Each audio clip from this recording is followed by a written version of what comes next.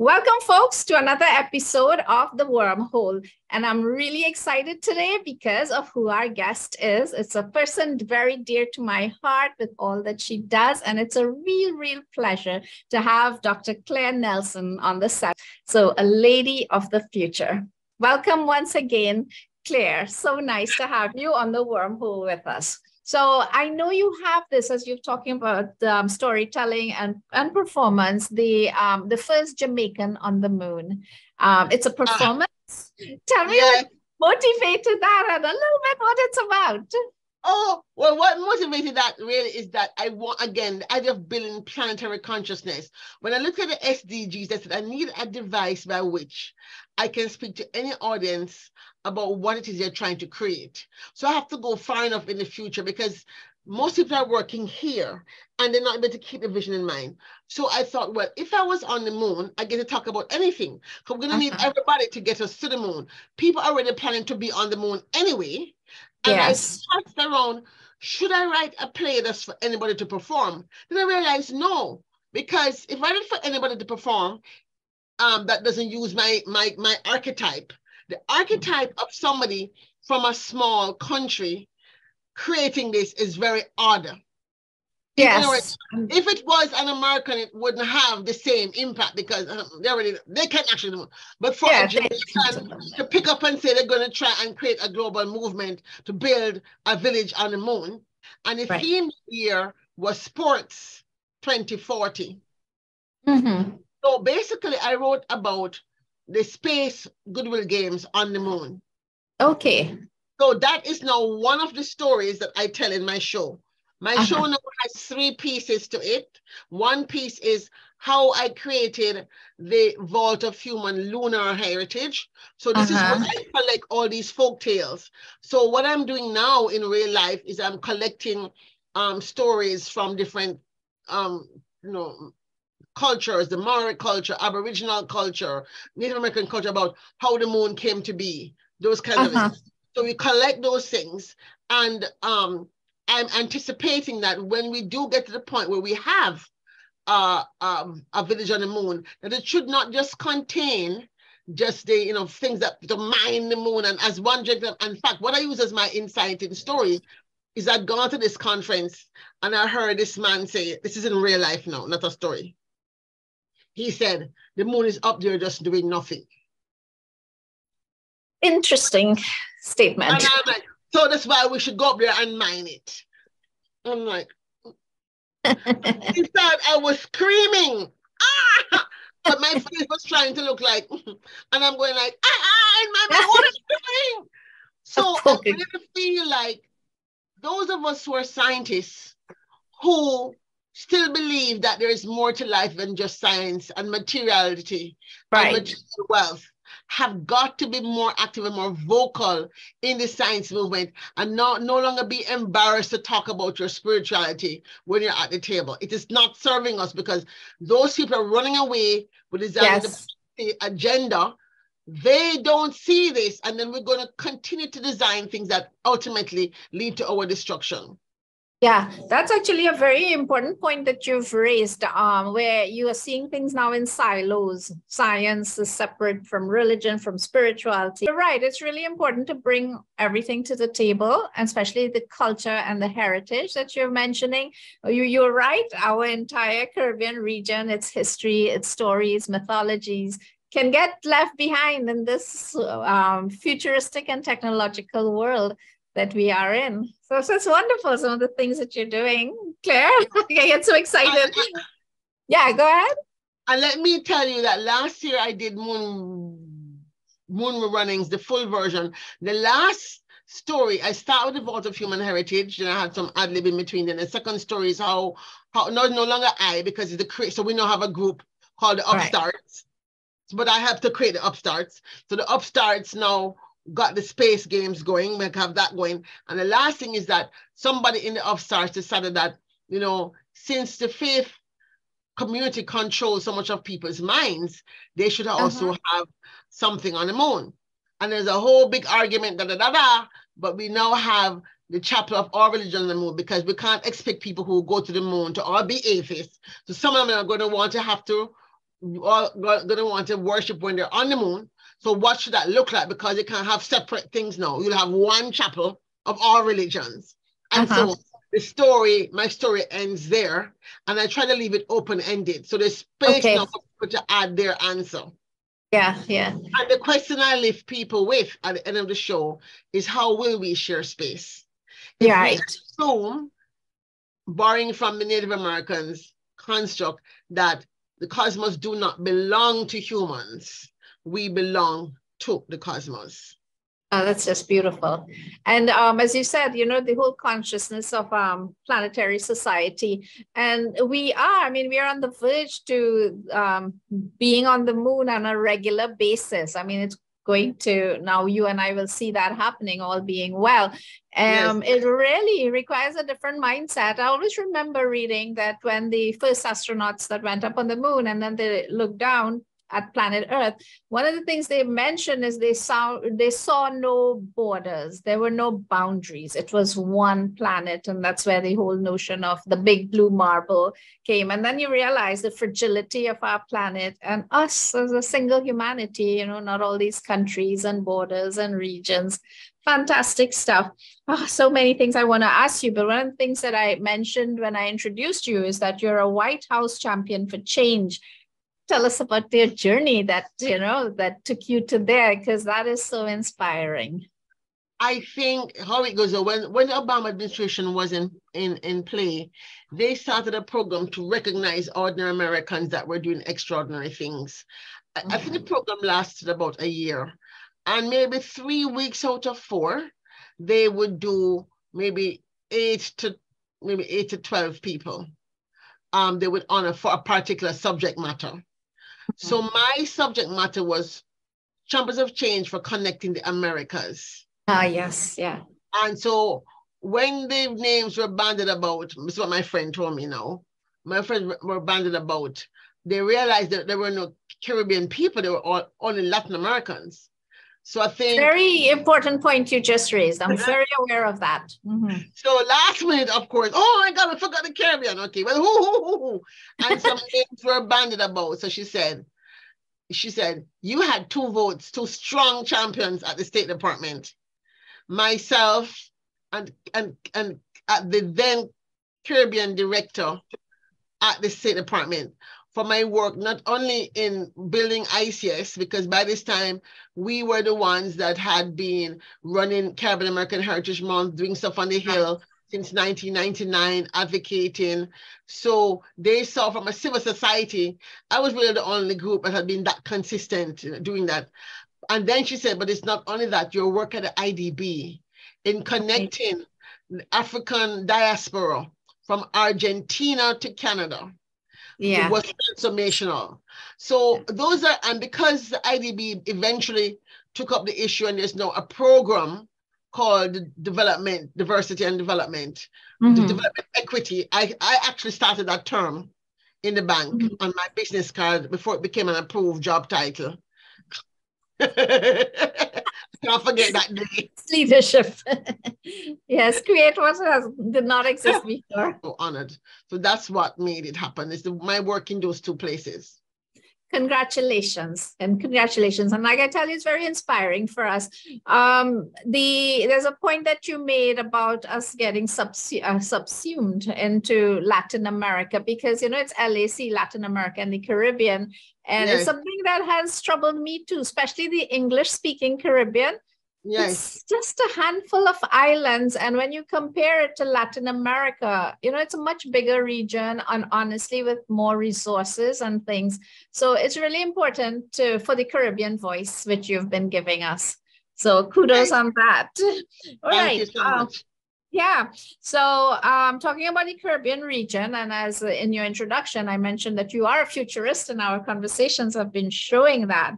What do you see as some of the biggest problems for the, globally for the English-speaking Caribbean on the grand scale of things?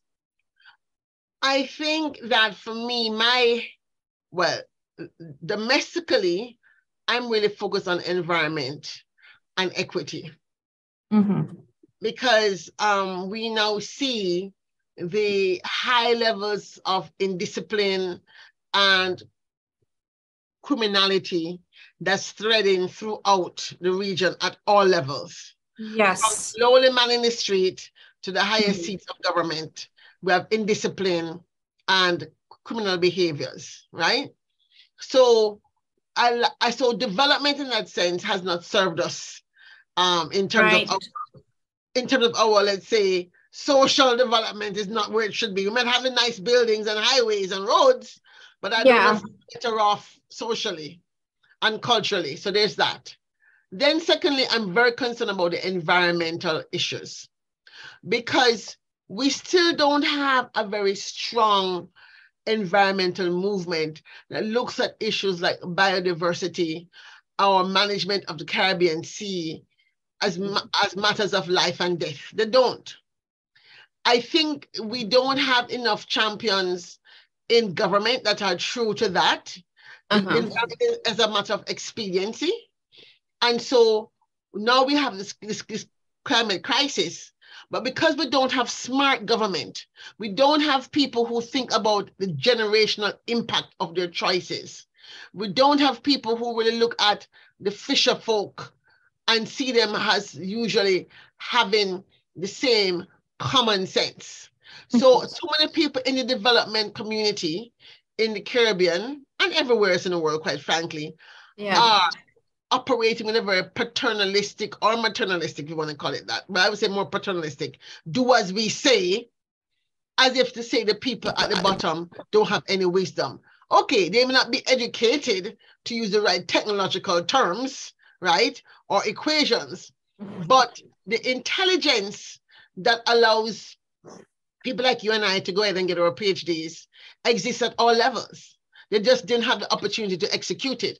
So even before, they're very highly intelligent people that if you explain a problem in language that they understand, they can explain the solution in ways that they have thought about it. And if we would just take the time to understand that they too have agency and allow their aspirations to take a place at the table, we might get better designs. So we can indeed have thriving futures. Some islands will no longer exist in the next 30 years if sea level rise is what it is touted to be. Have we begun to talk about that? So we're still talking about shoring up, fixing, mitigating. I don't hear the conversation about where are these people going to move to? Well, living in the Caribbean myself, I totally understand these points that you're raising, and we tend to not have that very long-term vision. At the international level, I would say I'm disappointed that the CARICOM functional cooperation units have not seen fit to take better advantage of the diaspora that does this, to fill some of the gaps they have in terms of knowledge gathering and support. Because we have diaspora, if university of the many universities we have, for example, maybe short-term people that know X, Y, and Z. But we have diaspora that know X, Y, and Z in almost every country in the world. We're really not short on knowledge. It may not be in the physical location, but with the Caribbean nation, the Caribbean global nation has all the talent we need. There's somebody who knows about submarines. There's somebody who knows about... Very true. So those are the conversations I had hoped to get started by now with the Caribbean Futures movement. But unfortunately, I've not really been able to find the people who believe as passionately as I do in this idea of a Caribbean Futures Forum being stood up so we can begin to have these conversations within the region and then within the Caribbean nation. And by nation, I mean wherever we are in the world, not just the Caribbean islands. So just jumping off that same point, what do you see as our biggest strengths and resources as a Caribbean people? Wow, people. Wow, we have some people. And I mean, if I'm anything to go by and you're anything to go by, when we dream big. Yeah, well, whether it's the Olympics or Nobel laureates, there's somebody from the Caribbean at the highest Maybe, levels. maybe it is that we go to the beach and we look out and we're seeing the sky and we're seeing the horizon. Or maybe it is people like ourselves, but even some of the people who are born today, they still have that dreaming big idea. So we dream very Yes. big. I think we also have resilience. In short, I would say, in Jamaicans would say we're little, but we're Talawa. And that is really Talawaness, right? Uh-huh, uh-huh.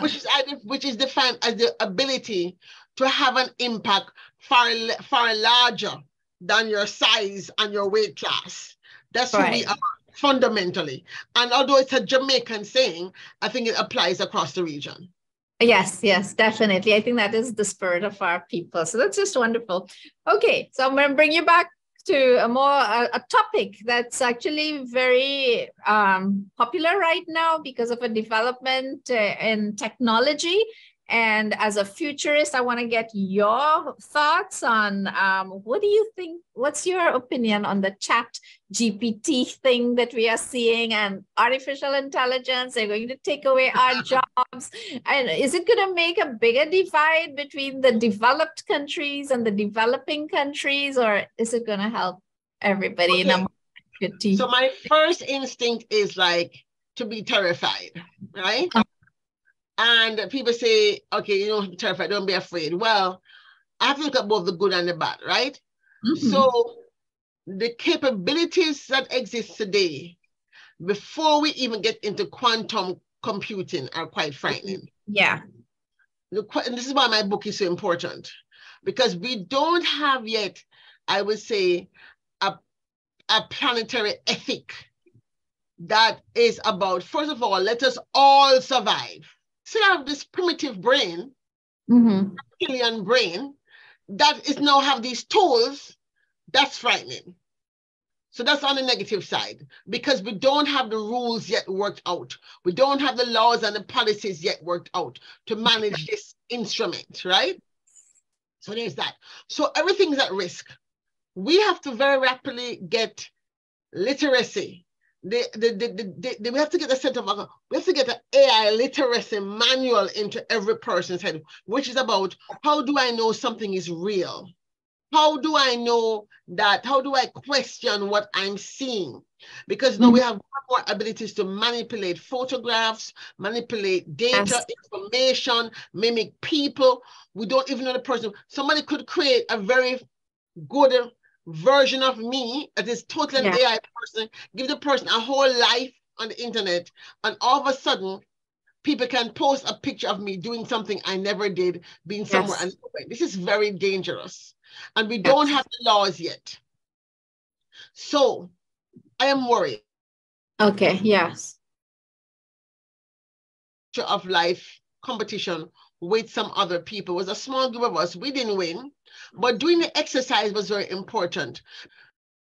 So now that this is happening, I think we have to go back and take our ideas that we have and really Uh-huh. create this working group I thought about creating and now put it into play. Because we did all this work, we didn't win, but doesn't mean we can't do something with what we did.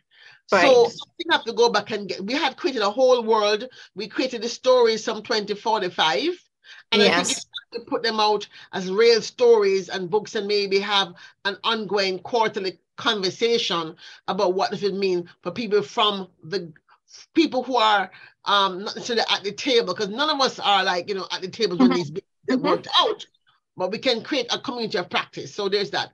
I have to say, I was on the advisory board. I think I still am, of Humans for AI, but they have gone quiet. So maybe again, that group needs to regroup now that this is happening Yes.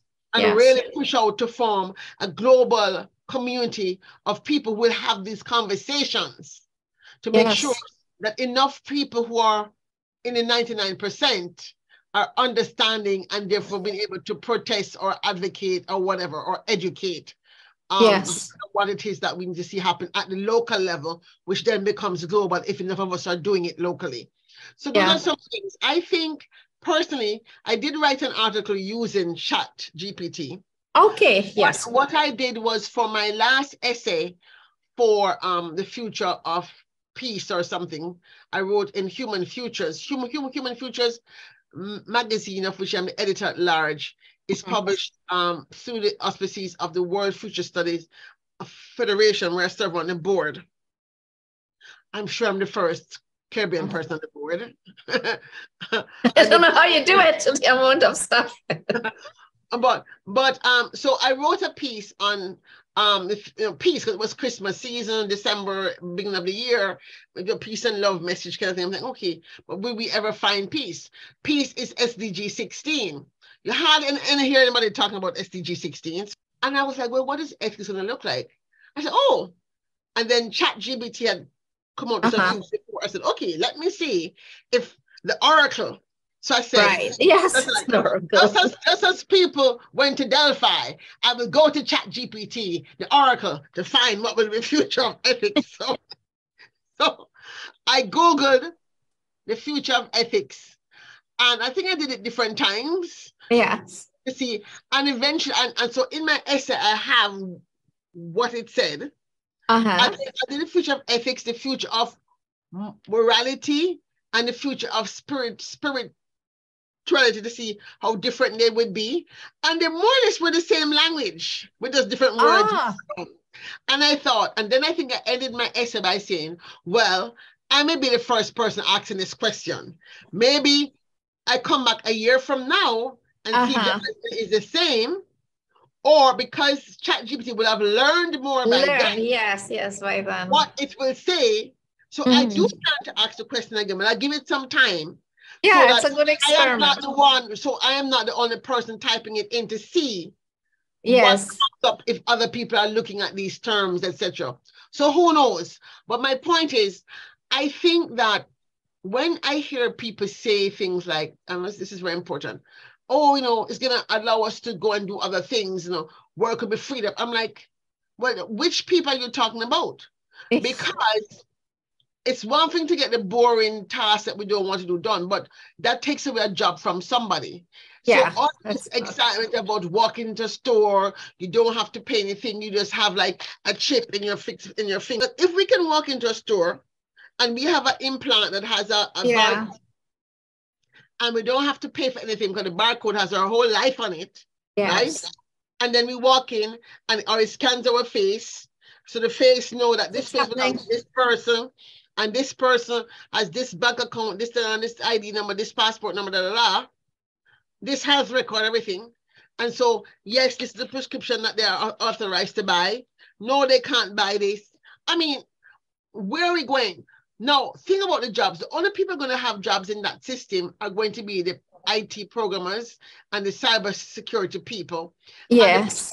So people say new jobs will be created, but those two jobs won't be the same volume of jobs as the people we have. These movies that are dystopia sell better than what I call newtopias, neutral utopias. A newtopia is a topia, a place that's in the future that is not everybody singing kumbaya. Living in a place that's dark and there's no sun and we're all behind bars like animals. We have to be able to have enough movies that conceptualize a utopia where we still are human, but we have not got any worse.